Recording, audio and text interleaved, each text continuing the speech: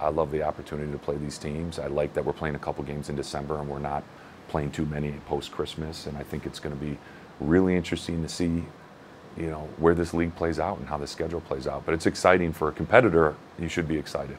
You have 9 guys back that understand the standards of the program on and off the floor, how we train, how I communicate, how we all communicate, how we get things done on and off the floor in the community, and things kind of run smoother when you have guys back. And experience is one in our league. I mean, now you have to keep your experience healthy. You got to keep your upperclassmen healthy, and I think you've seen teams that have experience and have stayed healthy have a lot of success in the Valley. So hopefully we can do that. And we still got a lot of sophomores, we still got a lot of juniors, but we don't have a ton of seniors. But I do know that our guys, we do have some 2 or 3 year guys that have been in the league, and that helps. Yeah, Rink Mass, I think he's a competitor. He's an intense human being that loves to play ball and loves to compete.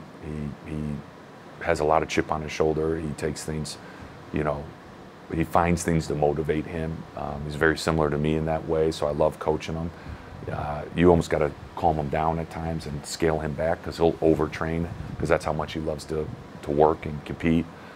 But he's a very skilled player, high IQ, great feel for the game, 6'9", 240, strong, really good rebounder, as he led the league last year. But he just has a nice pace to his game. He helps us just play a little slower and a little calmer on the court, and I think that's, for a 5, for a forward that can play the 4 or the 5, that's pretty impressive.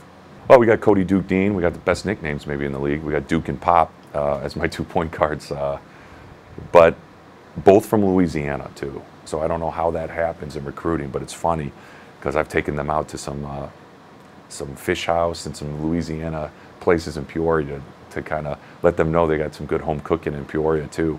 But Duke is, big personality, can really shoot it, got a lot of swagger, commands teams, walks into a room, you feel him.